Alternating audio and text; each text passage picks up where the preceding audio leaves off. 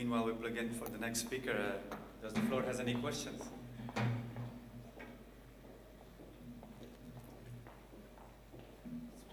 So we know that there are 3 ways of treating or having handball in Ireland. 3 ways. 3 ways. Absolutely. Yeah.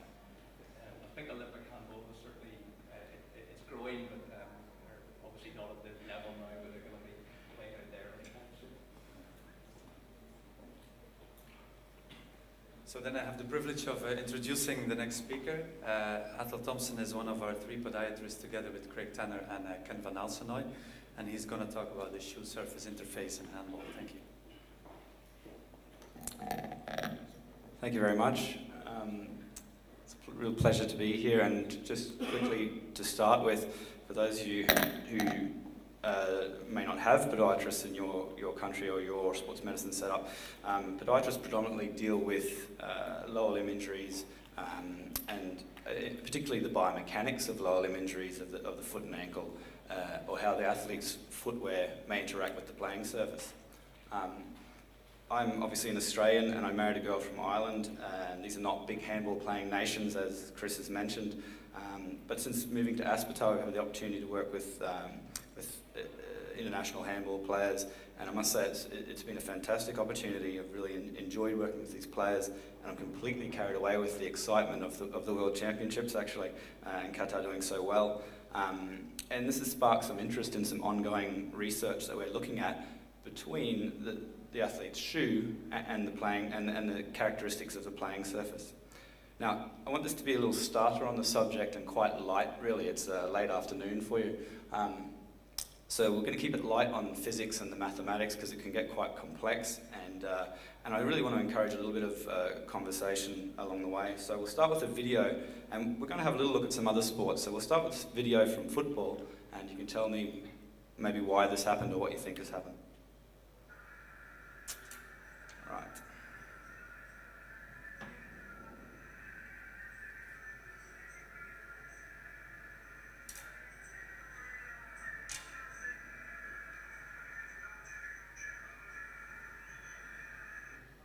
So apologies, we meant to have the sound connected, but I could hear it perfectly, if that's any consolation. Anyone want to say what's happened or why? New shoes? No. It would be great if I knew the absolute story behind this, but basically, as a Liverpool fan, my heart got broken is what happened. But Steve, this had a lot of implications on a season where Liverpool could have won or lost the Premier League over what was effectively a slip on the surface. And so what we're talking about here is when an athlete slips, the friction between the shoe and the surface. I'm just going to grab a shoe. A huge handball shoe I have here. The friction between the shoe and the surface has to be quite high so that athlete doesn't slip. So if we have a relationship here where the friction is quite low, then the athlete can fall over and these sorts of things can happen. So what is friction? Friction really is the force that resists the motion between 2 surfaces that are in sliding contact. In this case, it was very low and we had a performance issue.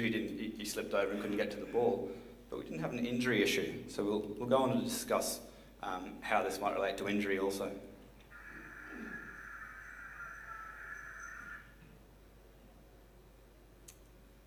So what we have here is a gentleman trying to run an agility course that is covered in banana skins. And we know that banana skins are the slipperiest compound known to man. This is actually a Mythbusters episode looking at the friction between the shoe and the surface. And what we see here is this relationship or between that shoe and surface is again very, very low. So as the athlete pushes on the surface and tries to create force, the surface kind of moves underneath him and you can't generate the needed friction or force. So this is an example where friction between that shoe and surface is very low and the athlete slips. But we need to consider what may happen if the friction is very high and the foot gets trapped on that surface. So at the moment, we've seen a slip in a fairly straight line, which is known as translational friction, but there is also rotational friction. And the issue being that if friction is very high and the shoe is caught on that surface, we may transfer force or torque to proximal structures. Okay, so what is the shoe surface interface? An interface is a fancy word for a boundary or a connection between two bodies, or in this case, the athlete's shoe, and the surface. Okay. When the athlete pushes on that surface, we get ground reaction force, and we get that in both a vertical direction and a horizontal direction. And we know in handball that there's really large forces, especially in this horizontal direction when they change direction and start and stop. And we also know there's really large vertical forces when they do these amazing jumps and things. Generally, the surface side of the interface has two different types. There's a wooden surface. This is from Qatar at Al Rayyan Club. There's only 2 of these left throughout Qatar as far as I'm aware. If anyone wants to correct me, that's okay. And then we have the artificial surface. This is from the World Championships here in Qatar. All 3 venues have this artificial surface. This is Iceland versus Algeria. All 3 venues have this on the main playing arena, and they also have this exact surface on 2 practice areas at each of the 3 venues. So out of interest, this is from the Lusail Stadium. They have some wooden floor underneath, cross-section of the artificial surface, various layers, and then on top we have this sort of etched, I'm not sure how well it's coming through, but kind of pattern on top of the polyurethane surface to produce friction so the shoe can grip on this. So that's the surface. The other side of the interface is the footwear. So when athletes go to a surface, they know that most of that surface is hopefully fairly uniform, unless there's been some sweat on the floor, some hand resin or something to change the characteristics. But athletes themselves can choose their shoes, and many do for very many varied things. We get athletes that choose them for colour, athletes that choose them for all sorts of reasons. They have sponsors, and the characteristics on the outsole of the shoe can be very slippery or very grippy, and we need to match these up or align these with the surface. Okay, so why is this all important in handball, and why am I talking about it in an ankle session? We know from this excellent work here that the ankle's involved very often in elite both male and female handball, along with the knee. And there is a theory, as I suggested, that when friction between the shoe and the surface is very high, we stand a risk of that shoe being trapped on the surface whilst the leg or the proximal structures rotate above it or translate over it. And here's an example of that from the first minute of the World Championship. So if we look up here, unfortunately, about 40 seconds into the first match, after the opening ceremony, this player has landed on the surface and sustained what seems to be a reasonably nasty ankle injury. And whilst I'm not standing here trying to say the only reason that these injuries happen has to do with friction at the shoe surface interface, there's obviously a lot of other key risk factors that are possibly not modifiable. I think it warrants attention that we may be able to modify or modulate how much grip there is between the shoe and surface.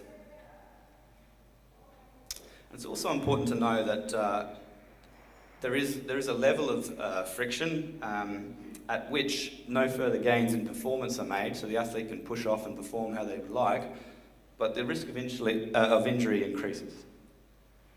Okay. So, I just want to insert a video that I took on my iPhone last year at the tennis, just to show, and this is not going to work because the sound's not playing.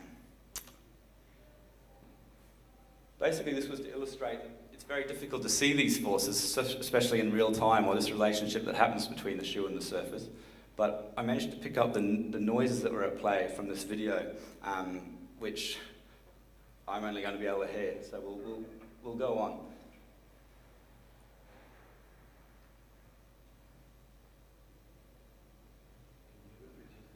Yeah, apologies for that. Can I reproduce it with my shoes? Yeah. Okay, so we can hear them, and we would have heard them in that video, but can we measure them?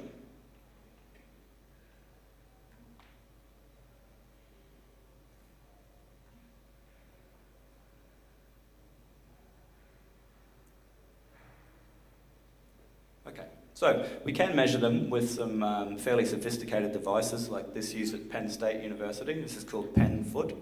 And what we have here is a fairly sophisticated device with strain gauges and all sorts of computers that can measure how much force it takes to drag this foot along the surface in a straight line, and also how much force it takes to load the foot and rotate it in the surface.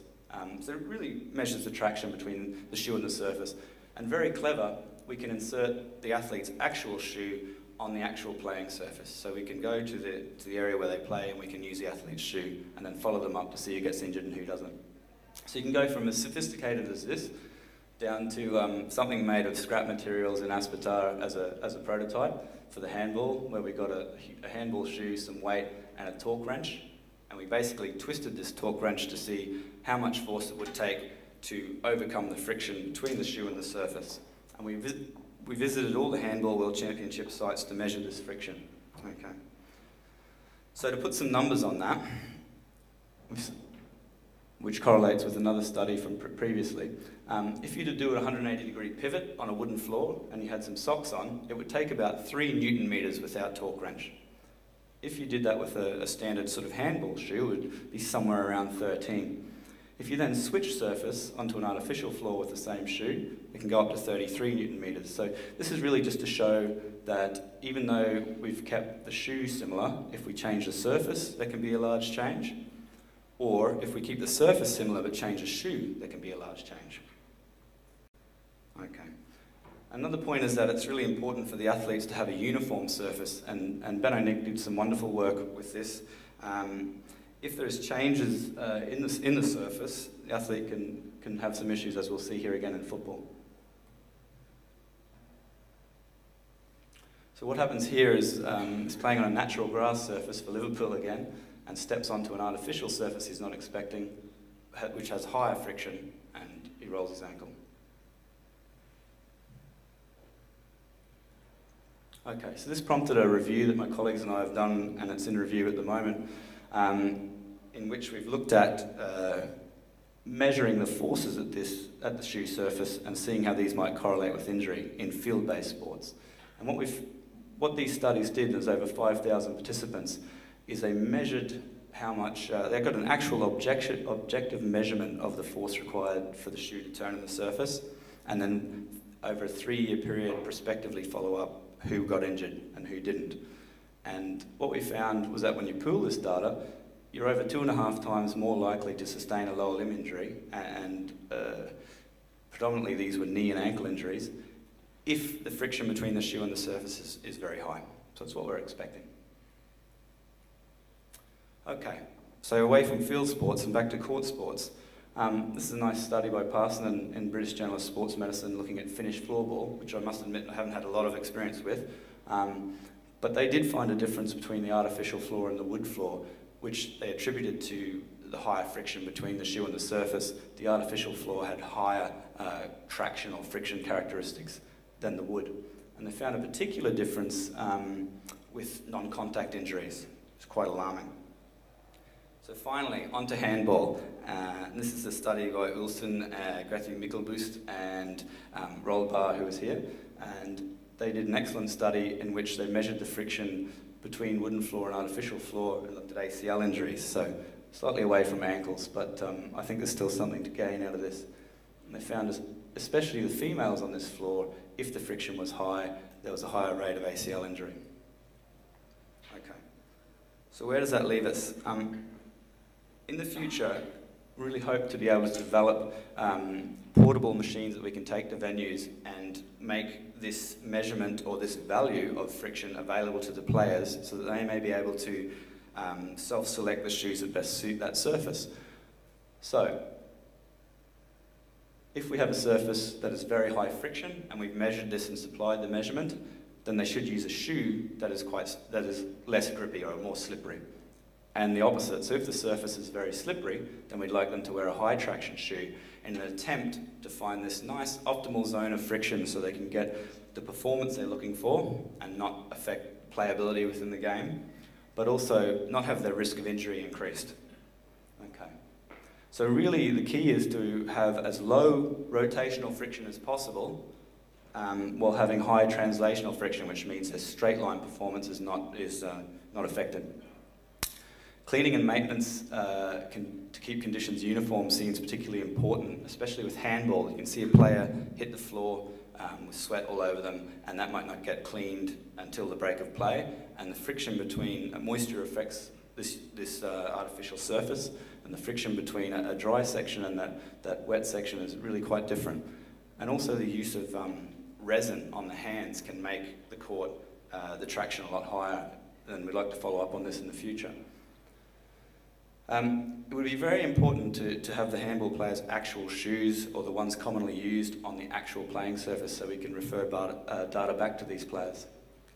So the real take-home message from the literature that we've looked over and our systematic review is that if rotational traction especially is high at the shoe surface interface, then the risk of ankle and knee injury is increased with large effect size. Thank you very much. Thank you, Athol. Are there any questions? Interesting to see that artificial turfs in handball generate also controversies like in football. Yeah. I do have a question, if possible. You were talking about surface between shoe and the surface, the friction between the shoe and the surface.